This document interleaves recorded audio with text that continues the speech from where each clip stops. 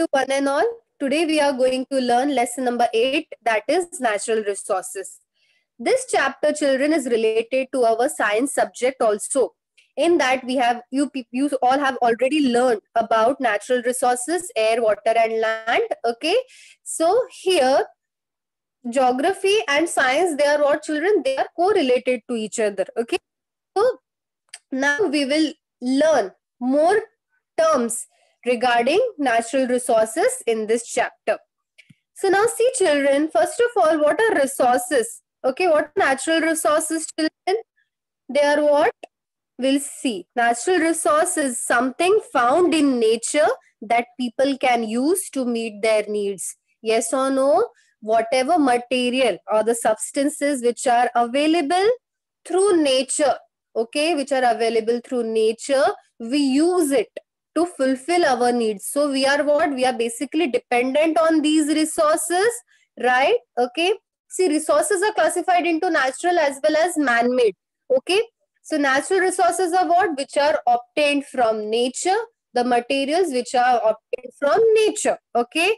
Whereas man-made resources are what? The man is using these, okay, and he is what? He is actually reshaping it. Okay, he's actually processing it. Okay, he's working on those resources, and from those natural resources he's making something new. So for example, wood which is available from nature, and using that wood he is making furnitures and all.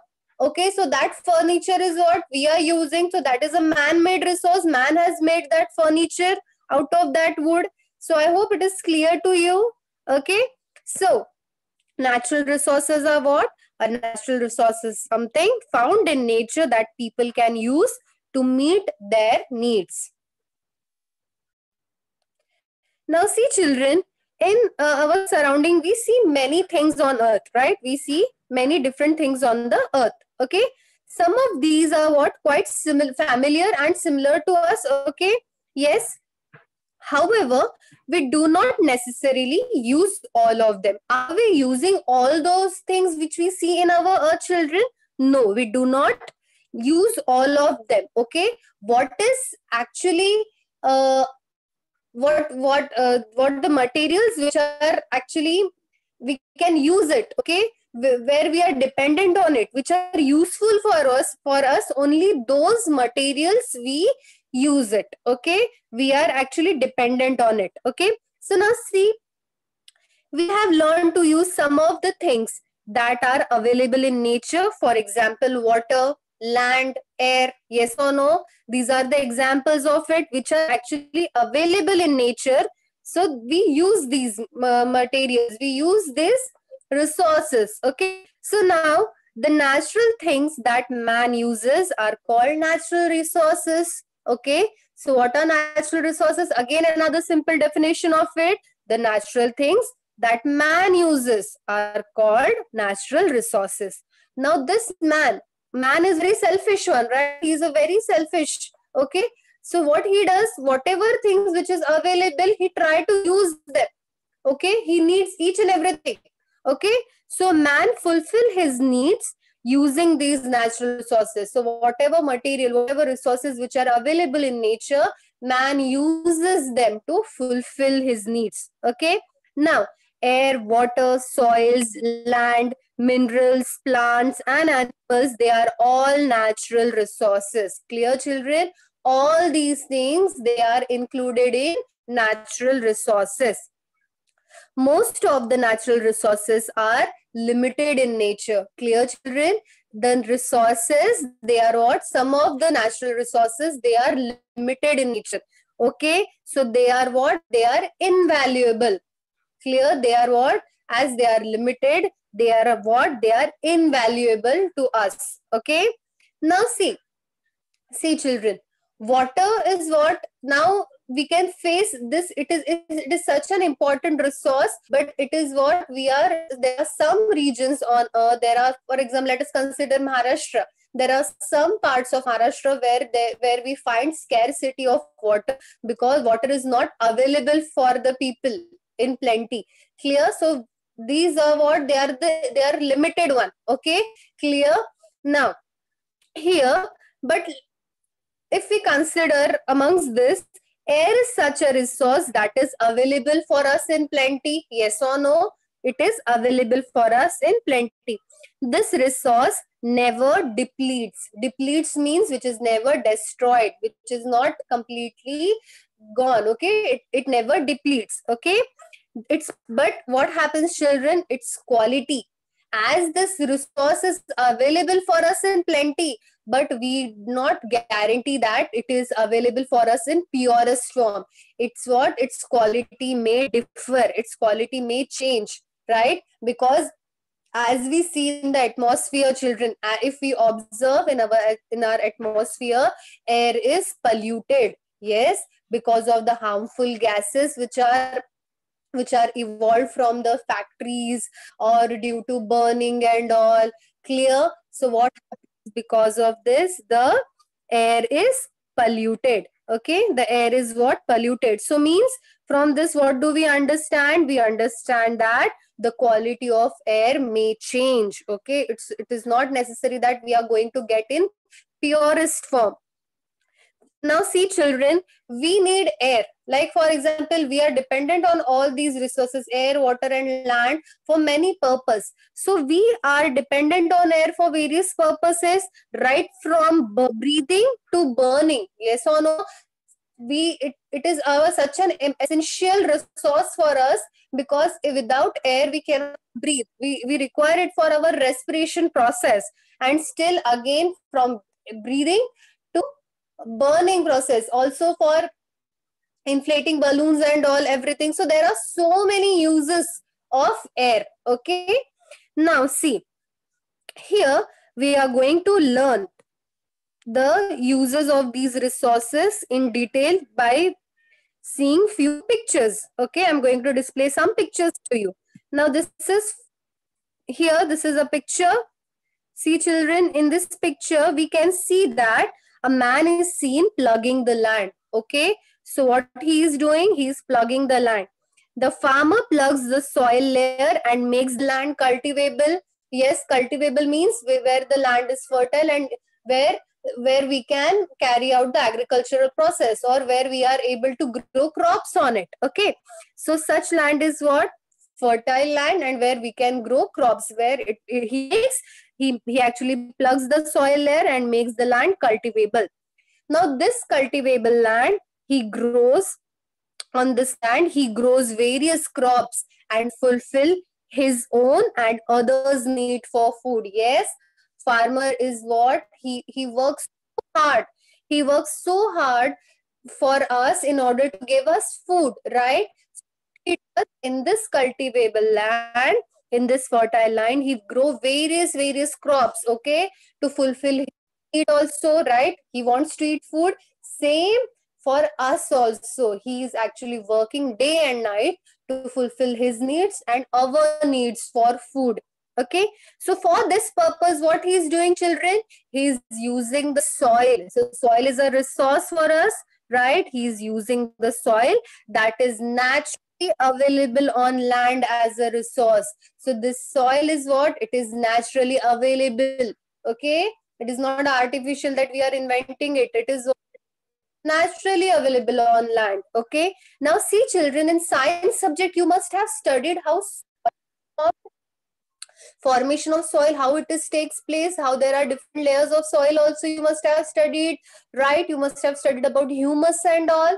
Okay, so now also you must have learned that to actually to form a 2.5 centimeter thick layer, it takes about thousands of years, right? If you remember, it takes about thousands of years to develop 2.5 centimeter thick layer of soil. So this process is what, children? This process is slow. It takes many years, okay, to form that layer.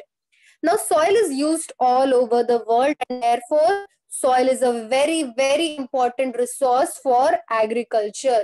So, in order, if you want to do farming and all, it is very important for us. The soil is very important resource for us if you want to do farming. Okay, Now, soil formation mainly depends on the original rock.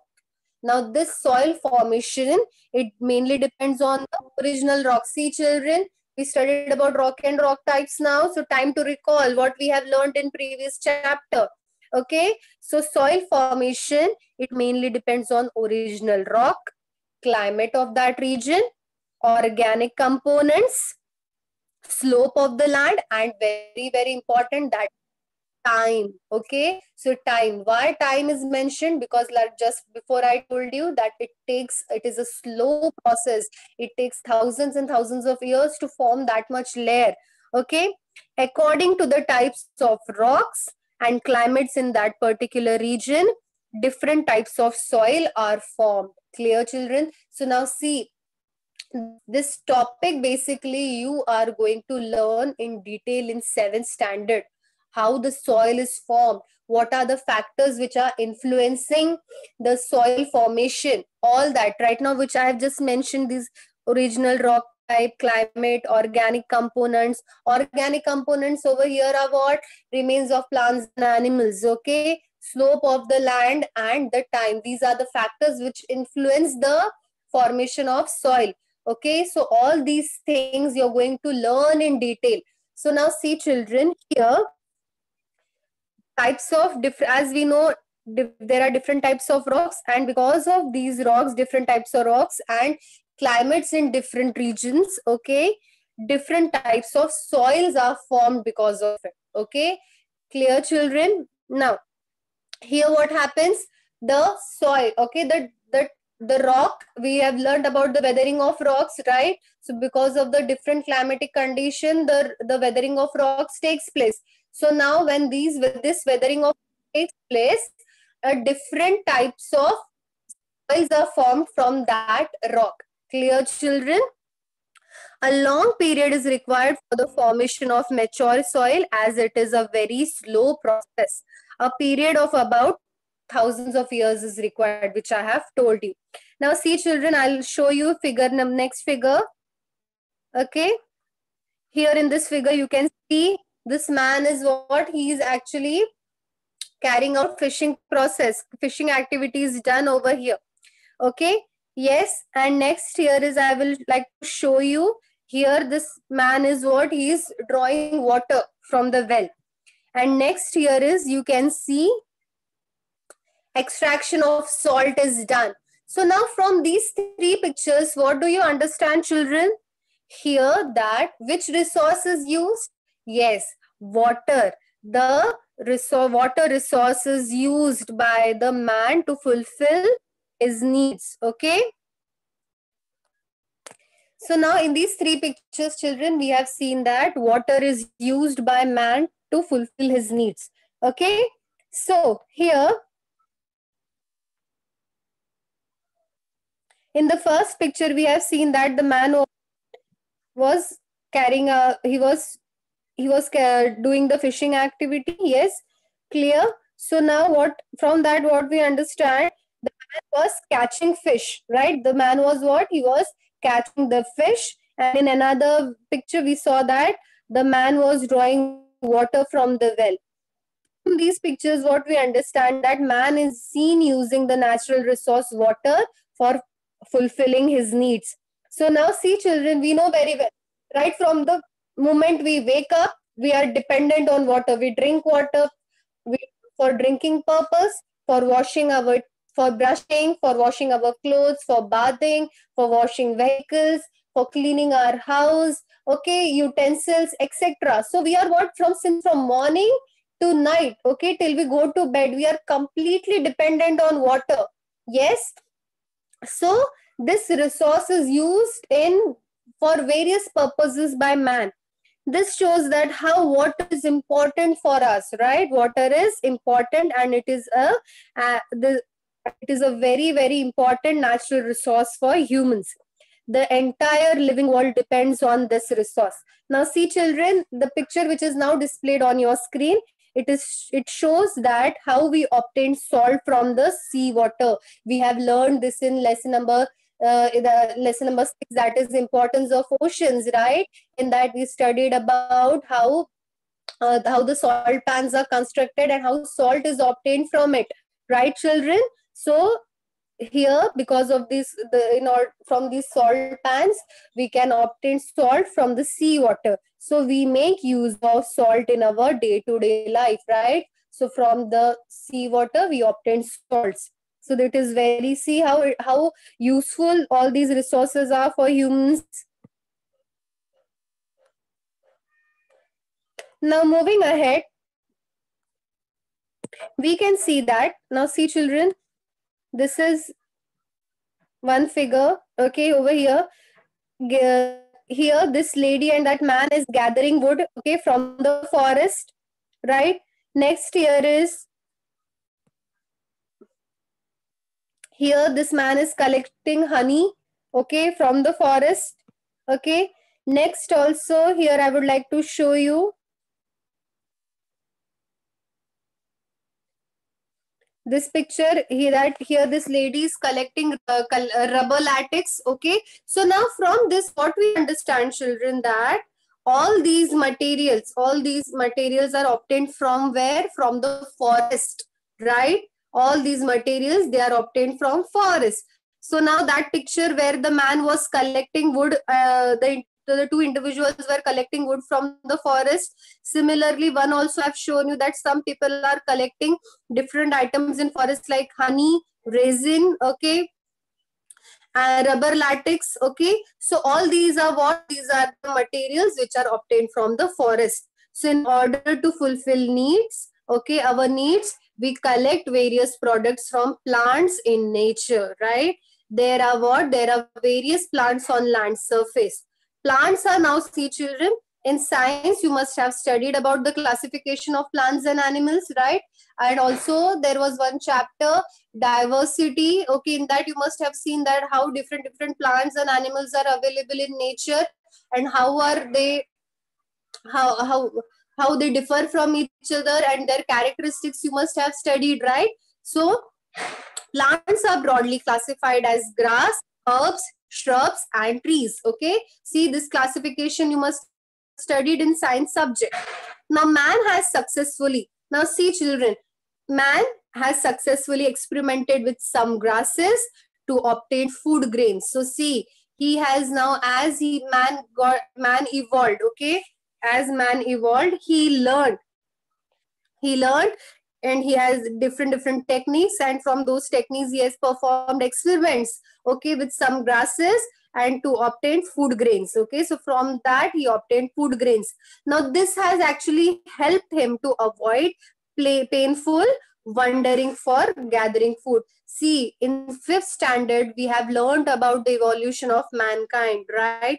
From Homo habilis to Homo sapiens sapiens, how the man got evolved, okay, how he used to wander for food, okay, he used to roam here and there. But later on when he understood the technique of growing crops and all, okay, so he started settling at one place, okay, he started living at one place. And where he used to settle? Near the river banks, right? He used to settle near the river banks. Why near the river basins and all? Because the water was available for him for the agricultural purpose, so that he can carry out the agricultural process. Clear? So now the basins of the Huanghe, Sindhu, Nile and Euphrates are some of the areas where such settlements were flourished in the parts. Okay, you must have studied about the Indus Valley civilization, right children? So all this we have already studied, okay. So from this we understand that how man has been evolved and how he started using the natural resources, okay, which were available for us, for him, okay, at that time. Now see children, there are also some other products such as wood, rubber, resin, fruits, medicinal plants, which we obtain from the forest, right? We obtain so many things from the plants, from the forest. So now if we consider the region from the equator to the poles, see, now just recall the earth. Okay, just recall the children, the globe and all. Just bring that in front of your in front of your eyes. Okay, and try to imagine from the equator towards the poles. So if we consider the region from the equator towards the poles as per the temperature zones. Now see, we studied about the temperature zones. That is what? Equatorial region, that is torrid, temperate and frigid, right? We studied about thermal zones formed on the Earth's surface. So these temperature zones, because of these temperature zones, what happens? We find the following types of vegetation. We find what? Following types of vegetation. See, now that is equatorial evergreen, deciduous, tropical grasslands, thorny scrubs, temperate grasslands, mixed forests, broad-leaved, coniferous and tundra. Okay, so these are what? Because of due to the thermal zones which are formed, due to the temperature zones which are formed on the Earth's surface. Okay, such natural vegetations have been formed on the Earth. Okay, children. Now, here moving ahead. Now see, children, we know very well many animals, they actually live in forests. They make these forests their habitat. Okay, these natural vegetations which we studied right now, they do what? The many animals, they make these forests their habitat. Now we know animals who prey on the plant eating animals, they also live in the forest, right? Okay, animals who prey on the plant eating animals. Okay, tiger, yes, they are what? They are dependent on, they eat basically deer and all, and deers are what? They are the herbivores, right? They eat plants. Clear? So these plant eating animals, the animals who prey on the plant eating animals, they also live in the forest. So thus many food chains develop in the forest. Forests are what? They are, forests or grasslands are the habitats for many animals. Clear, children? They are what? They are what? They are the habitats for many animals. Okay. So now, it is basically due to plants that we have got animals as a natural resource. So now see, children, because of plants, due to plants, we have got animals also as a natural resource. So we considered animals also as our natural resource. Now see, we obtain various materials from various things also from the animals. Now see, children, plants also grow in water. We have studied about hydrosphere and the living things in the hydrosphere, right? So it is very likely that in future we shall have to depend on aquatic plants for fulfilling the needs of the growing human population. Now see, children, here you can see the picture of marine vegetation, right? So it is because of the growing population, as the population is growing day by day. So people need area, people need land for the shelter, and for the occupation purpose, they need industries. So basically what? They are going to utilize all the land which is there for there. Okay. So now what are they going to do? They are going to cut the trees and all. So are the trees going to available on land? No. So basically what is going to happen? In the future, it is likely that we have to depend on the aquatic plants for fulfilling our needs. Clear, children? Due to the growing population. Now see, moving ahead, we know very well that there are what? There are, here you can see, I'll show you one picture, children. Just a second.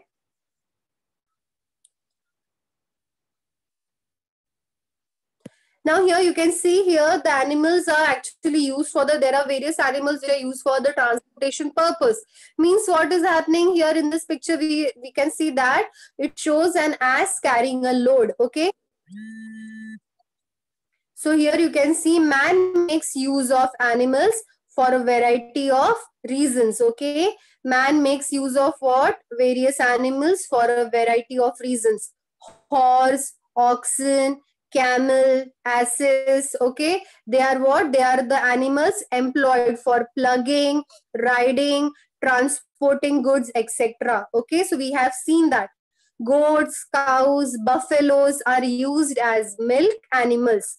Meat, eggs, bone powder, hide, they are what? They are the other products we get from the animals. Clear, children? So see how animals are also used as a resource, okay, for fulfilling our needs. They also provide various things to the man. Okay, so today we are going to uh, complete up to this only, and in the next lecture we will complete the remaining topic.